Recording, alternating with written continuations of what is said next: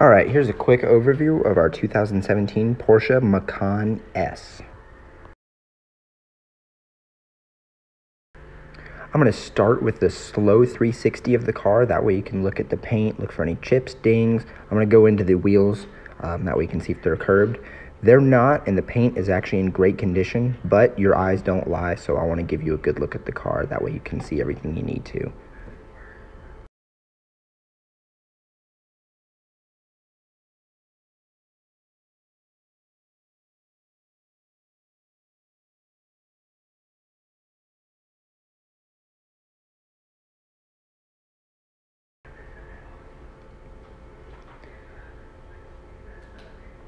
And as we finish coming around this side, I'm going to take a look at the windshield. There's no chips. I don't see any rock chips or cracks, but we'll do a quick poke at it. And then we'll go inside.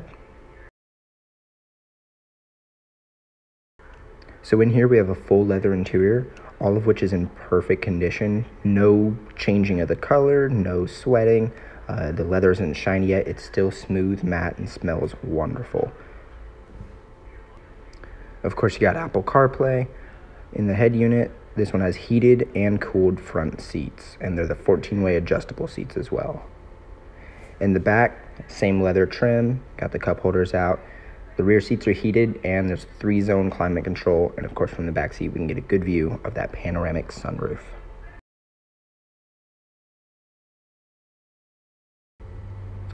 It's got an electric liftgate. In the trunk, you can see we still have the parcel shelf that blocks off the view of the trunk when the when the door is closed. And of course, plenty of room. Those seats, of course, do fold down. You can get quite a bit in this little car. A couple highlights are the Bose surround sound system, 2-person memory for both front seats, keyless entry and start. And of course, this car is 15,309 miles at the time of filming. It's got the gray tack, and that's it. Let me start it up.